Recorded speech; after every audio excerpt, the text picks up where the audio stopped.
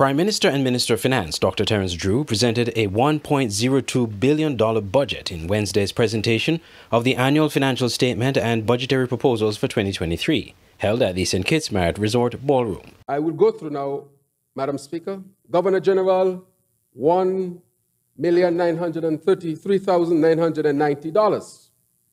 Parliament, $2.1 million. Audit Office, $1.5 million. Justice and Legal Affairs, $14.1 million. Prime Minister's Office, $100 million. National Security, Citizenship and Immigration, $98 million. International Trade, Industry, Commerce and Consumer Affairs, $6.3 million.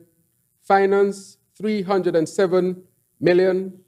Social Development and Gender Affairs, $43.2 million. Agriculture, Fisheries, Marine Resources and Cooperatives, $25.1 million. Tourism, Civil Aviation and International Transport, $44.5 million. Public Infrastructure, Energy, Utilities and Domestic Transport, $63.6 million. Education, $111,857,074.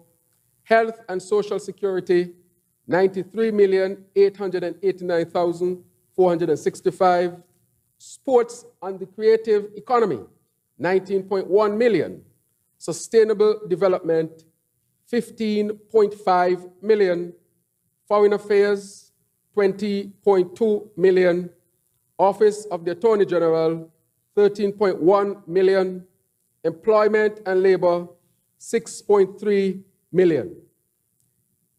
Housing, Human Settlement, Ecclesiastic Affairs and Faith-Based Affairs, $6.7 million.